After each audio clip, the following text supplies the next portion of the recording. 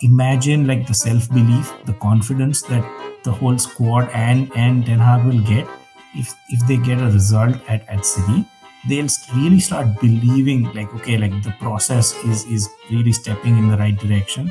And you can really like, maybe your ambition are like, maybe we can sneak into top four. But then after a result like that, your ambition should be like, it can be like, okay, we are definitely like, top four contenders.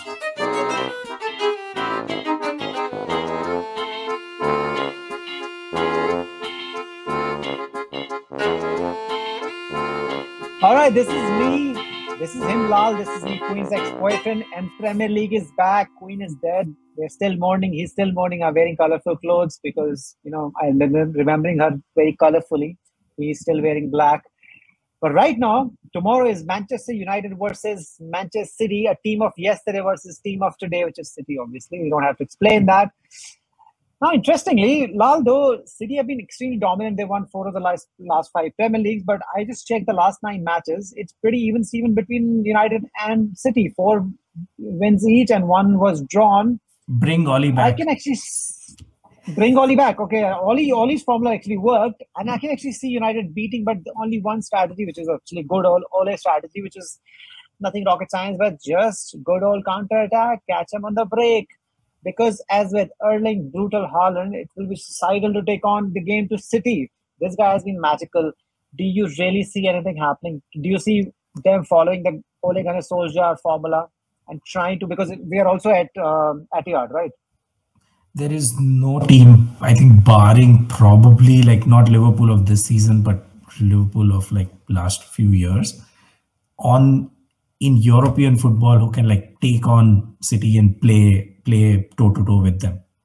So, of course, United will have to play to their strength, and also like the natural thing to do against this dominant City side is to play on the counter.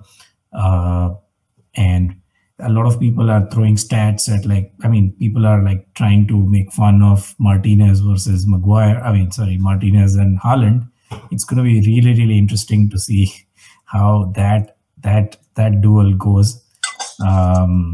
But yeah, United have to really play on the counter. There's no way I see them having more than, if they have like 40% possession by the end of the 90 minutes, it would have been like they would have played out of their skins, and Erik Ten Hag would have made them smoke some random shit to achieve that. But I think if they get, I feel, you just tell me a very 60-second answer. If you were the coach, how would you make United win at Etihad right now, tomorrow?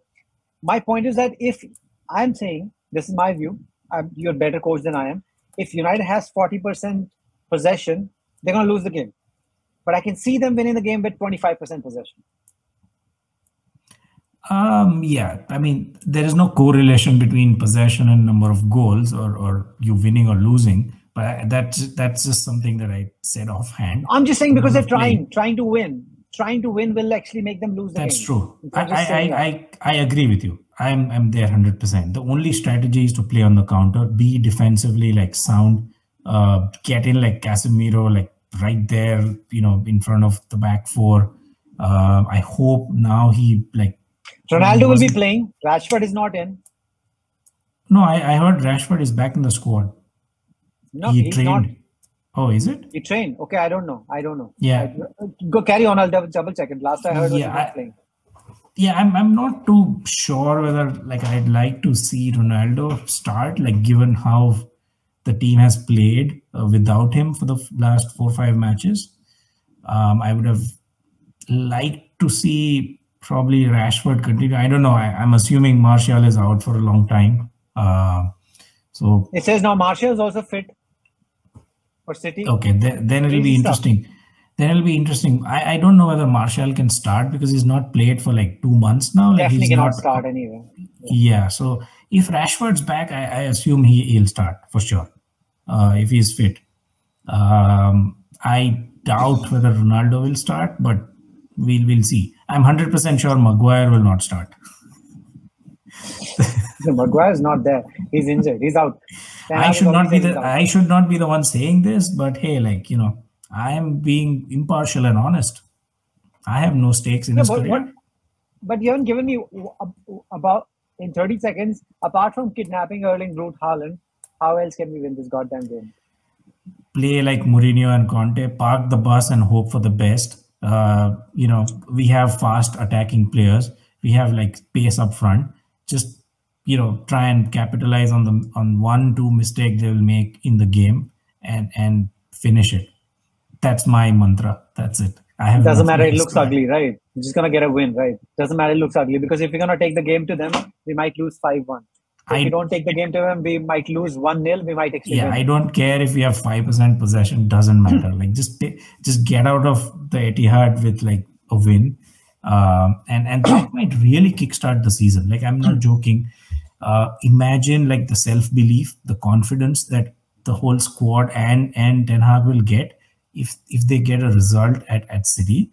They'll really start believing like, okay, like the process is really stepping in the right direction, and you can really like, maybe your right now your ambition are like, maybe we can sneak into top four, but then after a result like that, your ambition should be like, it can be like, okay, we are definitely like top four contenders. So yeah. Yeah, you talk like these things, man. This is I don't want to hear right now. I just want to wait till tomorrow. Whatever happens, this is just too much.